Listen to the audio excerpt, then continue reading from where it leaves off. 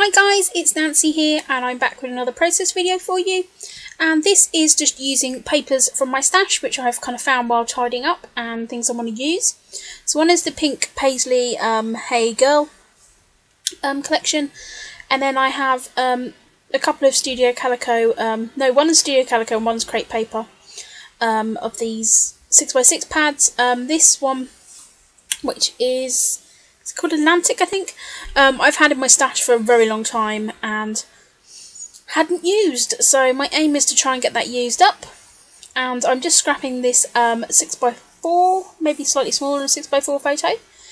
And I knew that I had this piece of paper that had that kind of printed star kind of border on at the bottom. And so that's what I wanted to kind of pull my colours from a little bit, and like my stars and stuff. And this is a picture of me and my boyfriend in front of the Hogwarts Express. This was taken in front of a CG screen at the Warner Bros. Studio. And this one is going in my American album as a bit of a filler page. And I'm now at the point where I've got, I think, about 10 layouts to make for that album. I was hoping to get it done by the end of May, but I don't know if I'm going to. But it's definitely going to be finished before I go to the States in July. And as I said, I've made a list now. I've kind of gone through the album and know where I've got some gaps that I need to fill. And as I said, this was a photo that kind of hadn't gone in with my other photos, because I said it was one that you kind of got printed and given. I said it's got the little Warner Bros. Studios little logo on the bottom there, which I wanted to keep on because, that's, it was given to us as part of the tour. And so I just really picked out a lot of papers here which kind of have a star kind of theme, because of course it's kind of magical, it's Harry Potter-y. And I've kind of gone for this sort of corals, sort of greys and navy. I said the background paper had kind of some little bits of blue ink spotting on, and then this kind of black border bit with stars at the bottom, which is going to kind of leave me to kind of making a cluster there at the very bottom. I'm pulling out some bits here. I'm pulling out all these tiny little stars, which I then end up not using. But I do end up using that die cut. And as I said, I'm just going to kind of look through my embellishment bits and pieces here to see, anything I can add. And if you've watched my process videos before, you know this is something I do. I kind of just go through and pull a load of different bits and pieces out. These are all from the Craft Market collection from Crepe Paper. And again, I'm just going through and pulling anything out which I think is going to be helpful and useful to embellish this layout. I'm also going through the Simple Stories I Am embellishment pack. And I'm going to keep my embellishment packs just in these little Tupperware. I find them easy to sort of store and go through. And now I'm going through the Crepe Paper Journey one. And again, I'm really loving embellishment packs at the moment. It's really kind of leading where sort of my embellishment clusters and styles going, and as I said, I just can't get enough of them at the moment. And so many of them are such bargains because you just get so many bits and pieces in them. I mean, I know that Craft Market one especially was, jam-packed full. So I've pulled out all of these different embellishments, and I'm just going to ink all these up just using my London Vlog Memento ink. And again, that's because of these are all kind of different colours and shades, that's just going to help everything sort of tone in together. I thought these little tickets and stuff would be really good to use on this page, as I said, as we do have the Hogwarts Express behind us. As I said, we're not looking the most attractive in the picture because, as you know, if you've been watching my videos and seen in my American layouts, it did rain quite a lot when we were there, and it absolutely chucked it down the day we went to on the VIP tour at the Warner Bros. Studio, so we're looking a little bit bedraggled, but hey, we're okay. And so I'm just going to ink, as I said, everything up, and then kind of put it to one side, and then sort of look at building a little bit of layers up behind. And as I said, this is something I kind of tend to do. It's my process of working. I'll kind of work out the core kind of like paper layers, and then I'll pull out some embellishments, and then I'll just kind of add some interest and stuff to the background before I add it all together. I did cut that chevron piece of paper up, I was going to kind of only use part of it, but then I wanted to decide to use both bits. But there is a little bit of a gap, just to make it kind of cover everything. But I'm fine with that. As I said, this had this kind of turquoise blue like little ink spots there at the top. So I thought I need to kind of, carry on that embellishment. And so I'm just using my dilutions, and I'm also using my grey dilutions. I said in one of my older videos, which I shoot recently, the ones that I found on my hard drive, I used the grey dilutions ink. And I actually really loved how it came out, so I'm now making kind of a point to use that grey dilusions.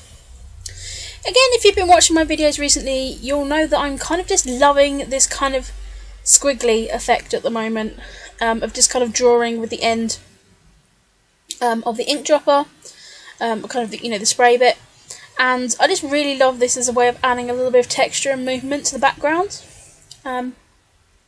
It's not for everyone, I understand that, but I really like it, and I think it kind of just adds kind of something a bit playful to the different layouts that I'm doing at the moment.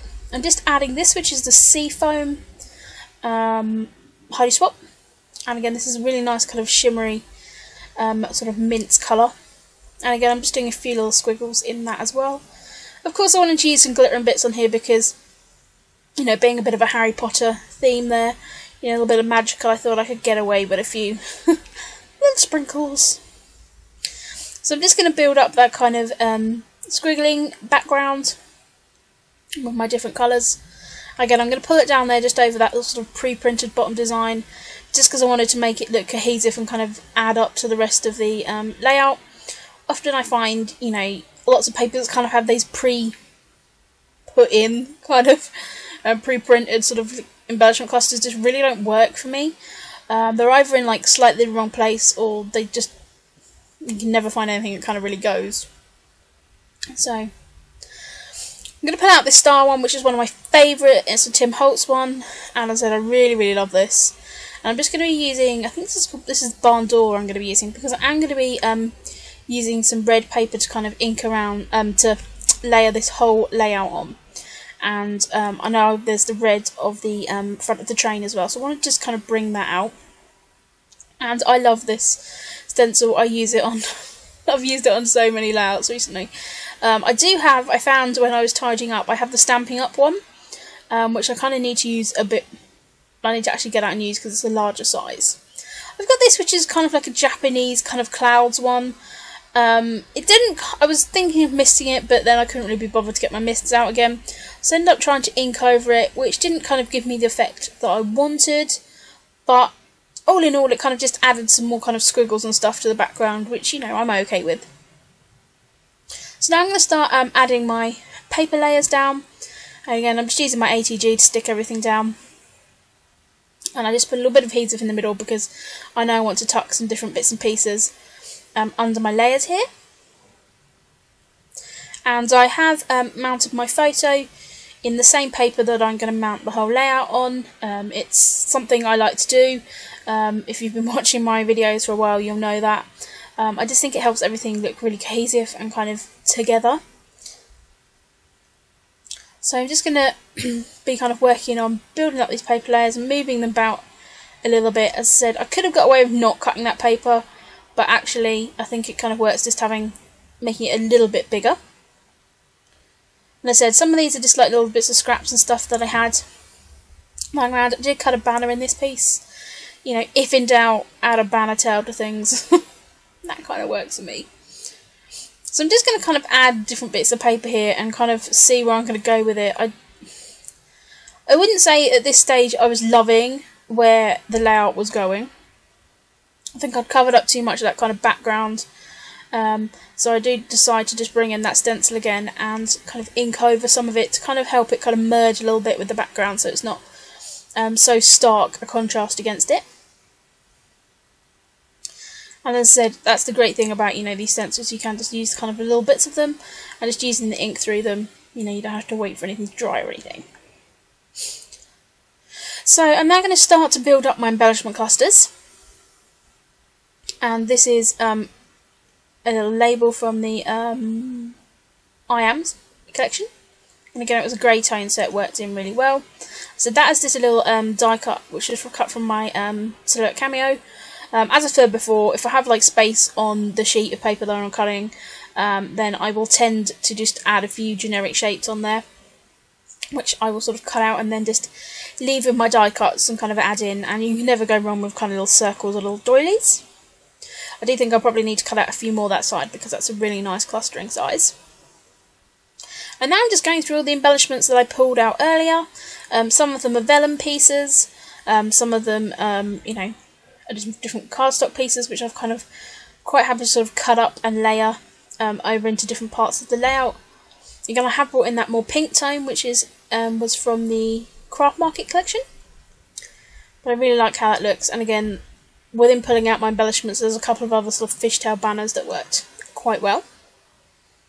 I did find this big camera, which I want to use, again, as kind of a feature layout there, a feature of my embellishment there. I do have a lot of problems with this vellum embellishment, but I'm just going to kind of try and go with it, get it, and see if I can get it to work. And often I find where I'm clustering so much over that I kind of lose some of the text and stuff on it, but I'm okay with that. I then was going for, again, this is the Craft Market, and there was some weird little banner pieces, triangles, that I have a love-hate relationship with, so I actually just pulled one out of them and tucked it into that weird kind of trap space that I had there. Again, don't really know why I added the butterfly to that bit, but just a little bit, and it just added another little bit of craft in, which, you know, why not? And I think sometimes if you've got like bits and pieces that you're not, you know, overtly in love with an embellishment pack, sometimes it's great just to add it in to an overall cluster. I knew I wanted to kind of add this little January thing on. It had a gold bit of glitter on, but I didn't want to do that, so I just tucked that under. And again, this is using one of those little craft pieces, just filling in a little blank. And as I said, I wanted to go with the sparkly, but not using gold. It's not that I don't love gold. I've got a layout coming up where I do use quite a lot of gold on it, but I decided to kind of go a bit, you know, more silver, because I want to use some different thickers on this layout. So I'm just going through my flare and button tin here and just different bits and pieces to pull out, because I want to use some of these flare up, because I really want to buy some new flare. I've seen some really cool flare out there I want to get, but I can't justify getting it when I do have a tin full of bits and pieces. So I'm kind of being more proactive in using these up. To the side there, I've just pulled out, one of them is like an embellishment, like one of these little epoxy embellishments even. Try saying that. One of them is a little metal cog, which I was going to stick in, and I do end up pulling that off at the end because it just looked a bit weird. But I tried. I stuck it down and kind of went with it and tried to ignore it, but wasn't able to. I then pulled out these brads, and I have a few brads in my collection, but not lots, and I actually really like these little gemmed brads, but I said it's something I wanted to kind of just use up. As I said, it's not that I don't like them, they've been in my stash for a long while. They came like on a mixed kind of, you know, set of things, and they've kind of just been hanging around in my flare tin, so I decided, hey, I wanted to add some silver and sparkle, so this would be a good time to do it. I'm just using my Stampin' Up adhesive, 3D foam, just to put those, what they call them, flare on. And then I've got these little silver foam glittery stars, and these have been in my stash for about 4 years. I had them out on my desk for doing some Christmas stuff, and they kind of were just sitting on a basket, which is sort of tucked away on my desk there. And I saw them and I thought this would be really perfect to use it on, because it kind of goes with the magic-y theme and the silver theme I wanted to go with. So I decided to just tuck a few of them behind the layers, not kind of overtly wanting them standing out loud and proud. And as I said, I just think again it adds that little bit of sparkle behind some of the layers. I had this little heart, again this was sitting on my desk, that I cut out using one of my dies, and again it was just sitting there and I had a weird kind of trap space, so decided to just add that in. And just popping up a bit of my layers with some 3D foam again, because where things were going over several different layers, just needed a little bit of support.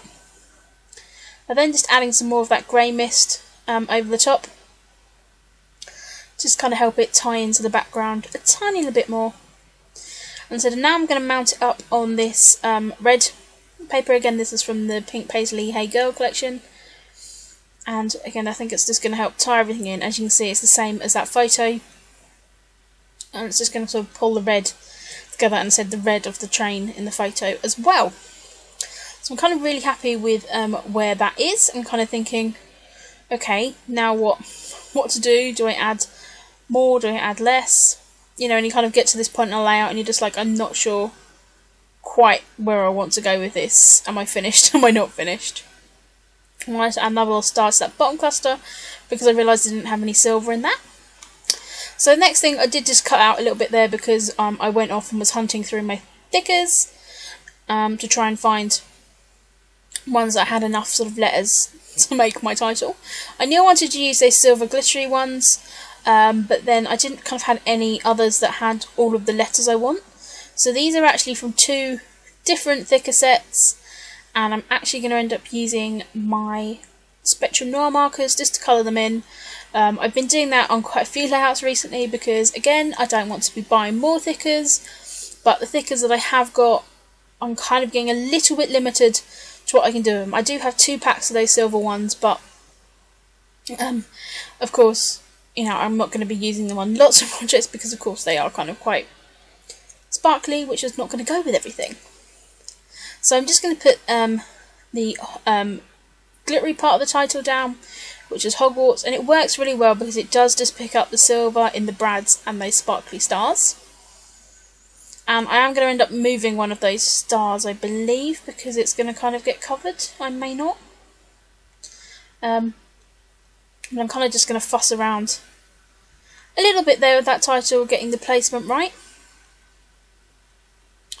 And as I said, I kind of, you know, I've got lots of different thickers that kind of are half packs.